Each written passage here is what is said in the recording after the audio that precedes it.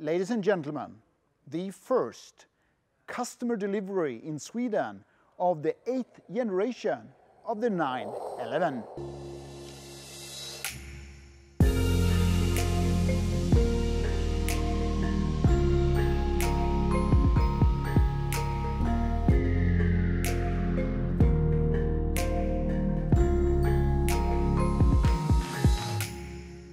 I think we have seen this scenery 100 times on different YouTube channels. The new car is parked under the blanket.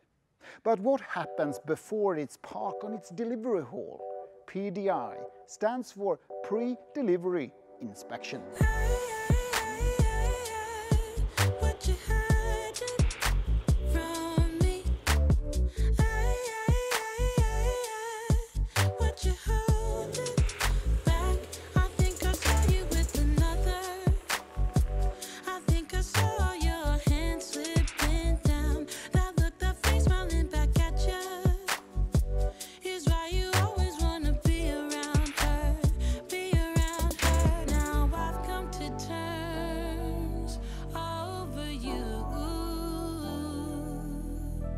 And although it hurts, there's nothing I wouldn't do. But I am outplayed, but I don't mind, no. The first 992 in Sweden. It's black. Welcome. There is a lot of protection on the cars when they arrive. It is not the entire car, but on sensitive spots where scratches or damages might be done. The wheels are well covered, and also roof, front and inside. I'm gonna actually remove this part here. This is the protection for the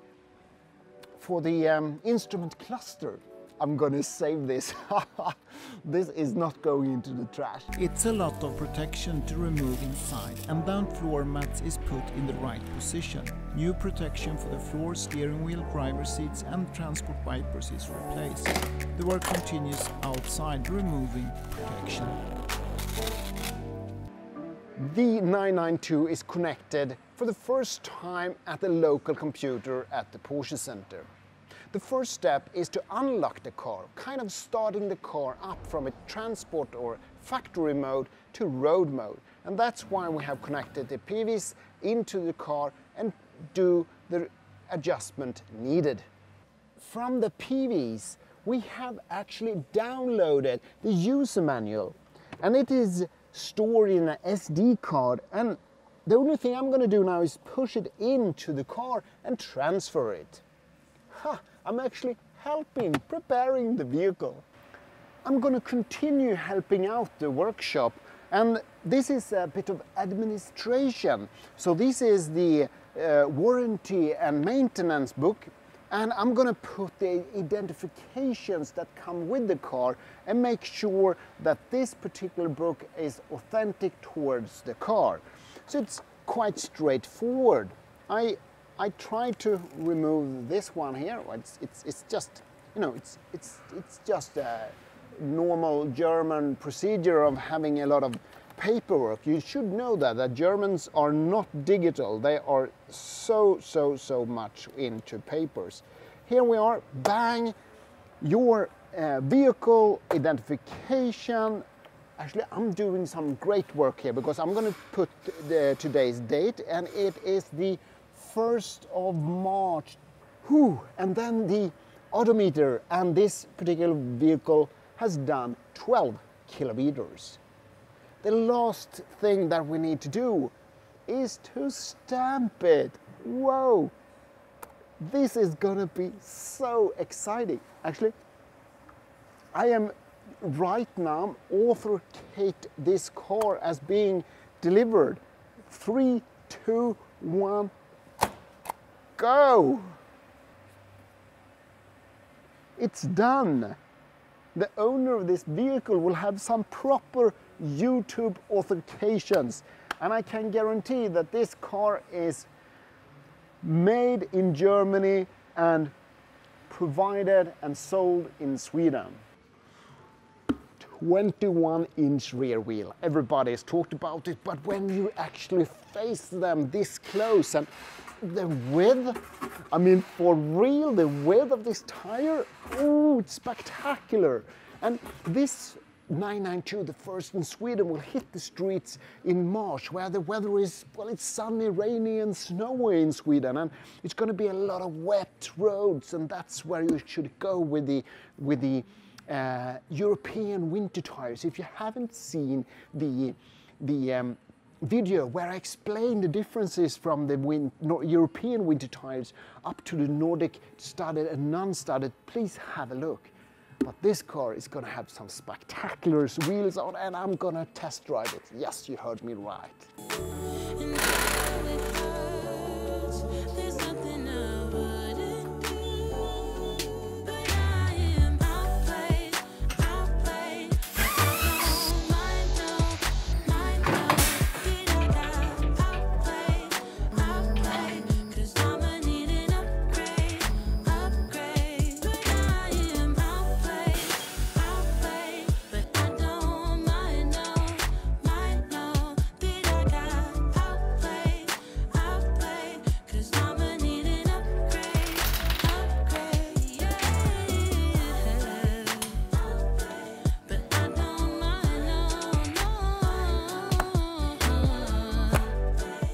The front lip of the car is actually different depending how you equip your car. This is the front lip of the PASP Sport suspension.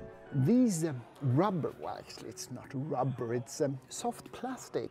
They are 3 of them mounted on the damper to make sure that the damper does not get full compression.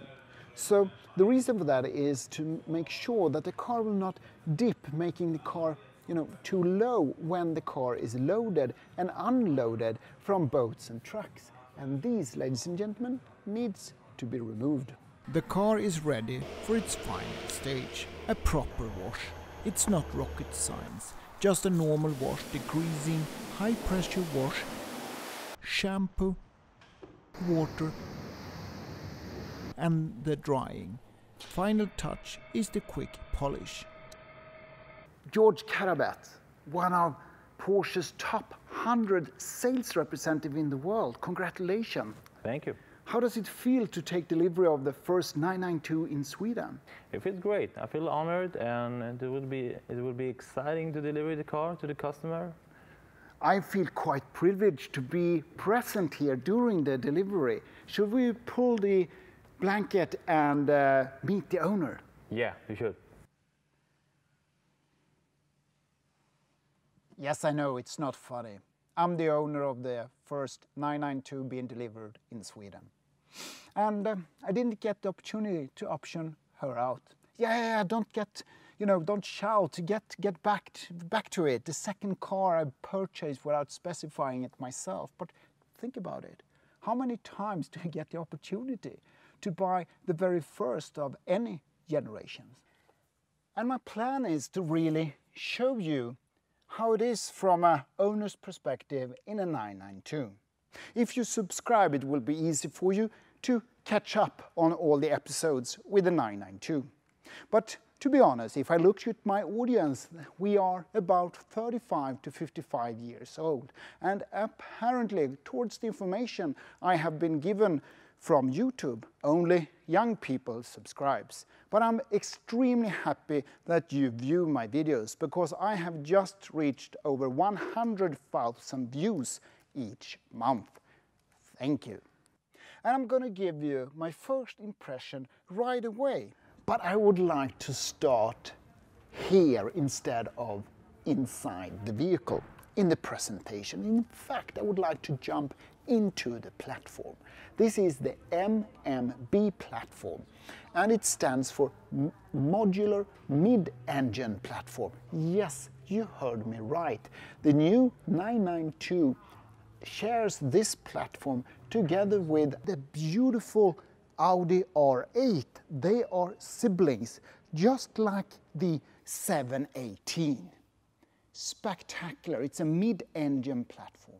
And remember my statements during 2018 when I fell in love with the 718. And I end up at a point where I look at the beautiful 911, and if it does not have the rear axle steering, I would jump in to the 718 for my B-road drive. So this is the MMB platform from Porsche.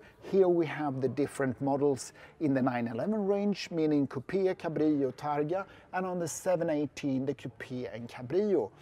And this is very important because this will make it more profitable for Porsche to produce the vehicles, but also it will be easier to share some of the components.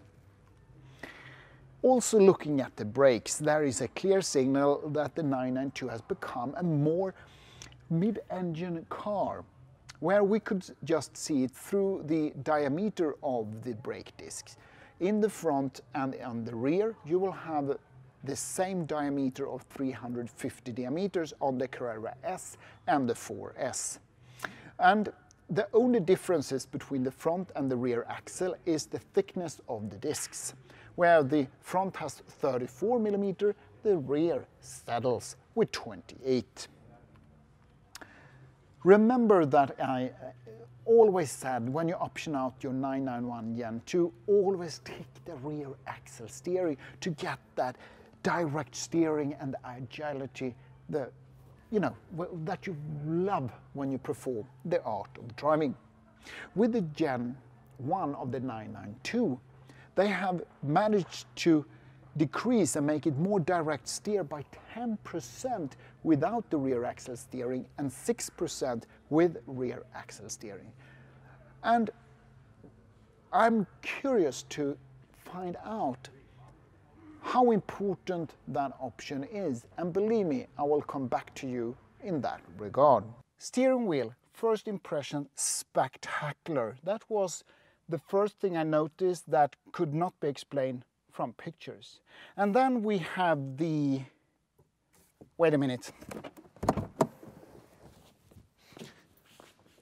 Oh my gosh, Tony, I'm in trouble. I need socks. All right. I need socks, quickly. Oh, perfect. Thank you. You're welcome. Oh.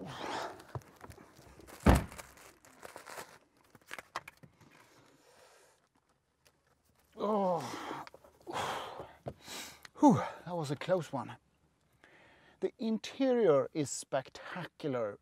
It has a close connection back to the 60s, something I really like. That goes for the rev counter.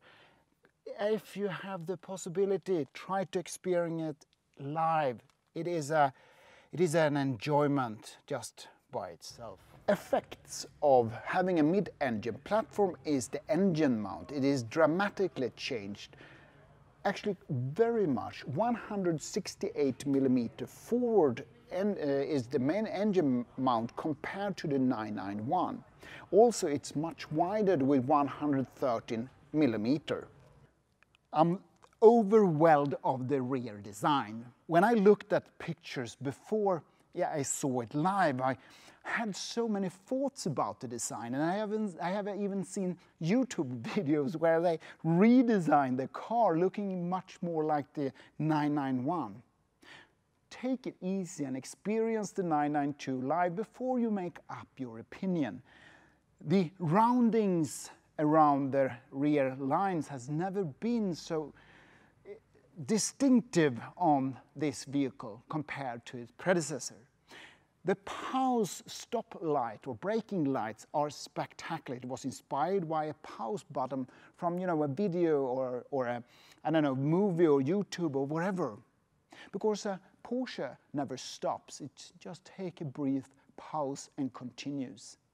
And the ribs 1, 2, 3, 4, 5, 6, 7, 8, 9, 11. I hope you have seen my Macan review where I was excited of the new braking system. It is a direct heritage from the 918 Spider. It actually reduces the weight by 41% compared to the 991 version. So what they have done is that they have reversed the entire feeling in the brake pedal. So if you have the pedal ratio on this axle and the pedal travel on this axle, when you drive the 991 and put the foot on the brake pedal, you will get quite a lot braking force immediately.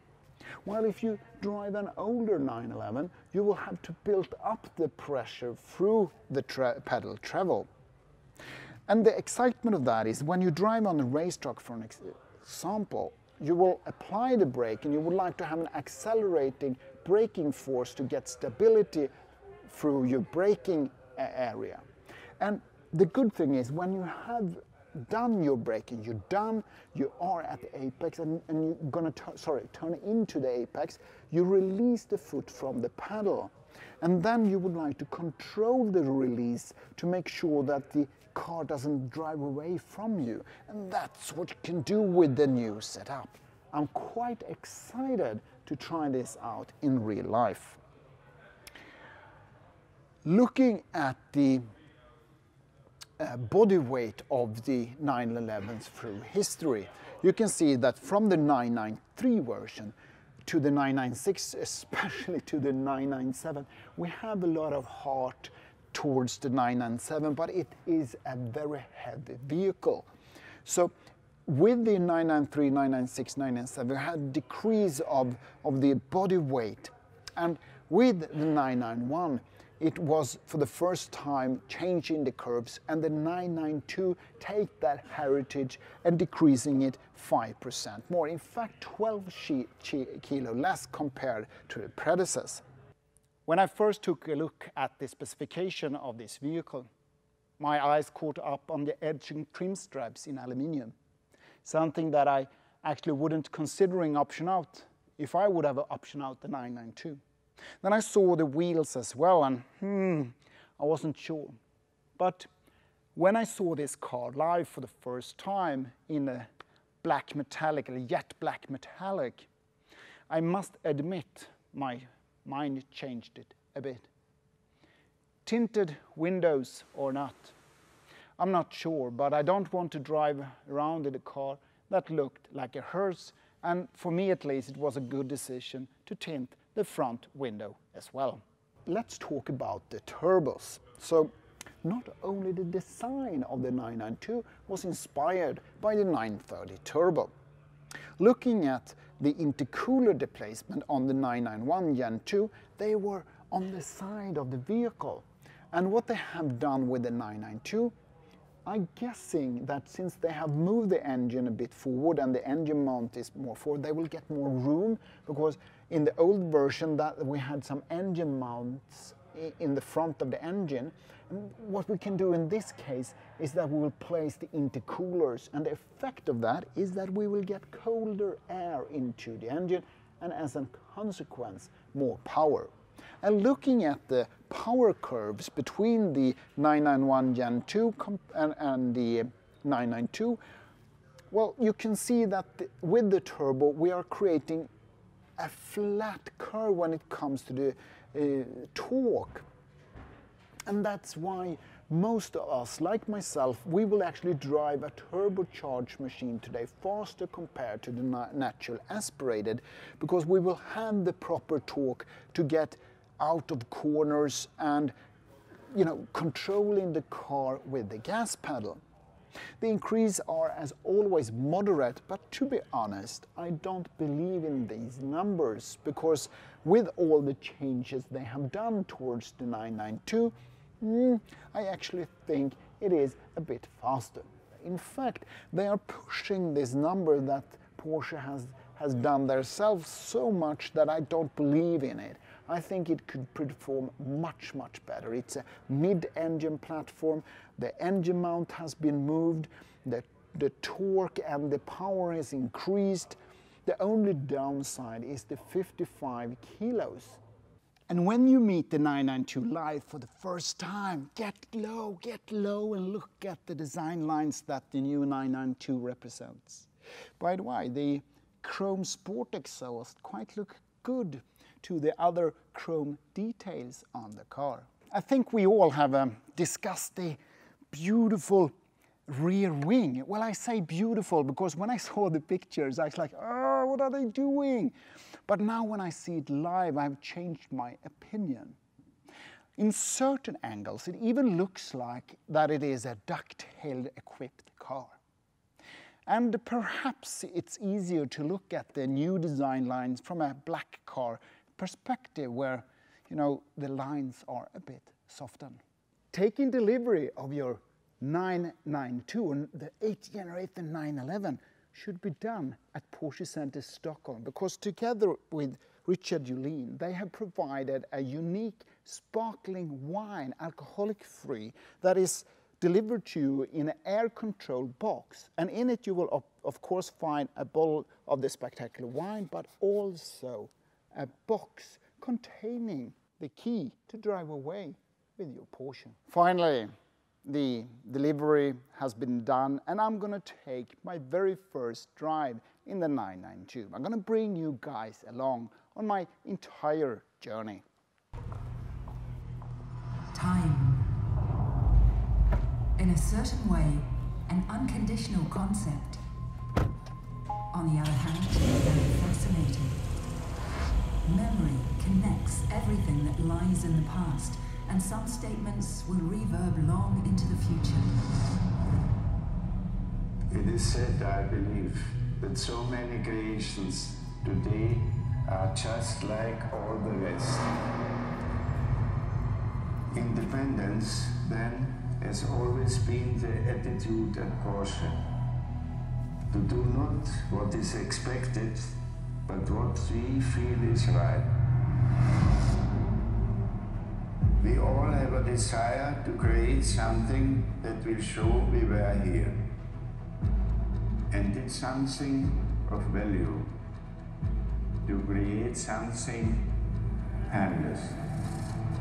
A timeless creation, something that remains over the years, and it'll let us travel through time in our minds.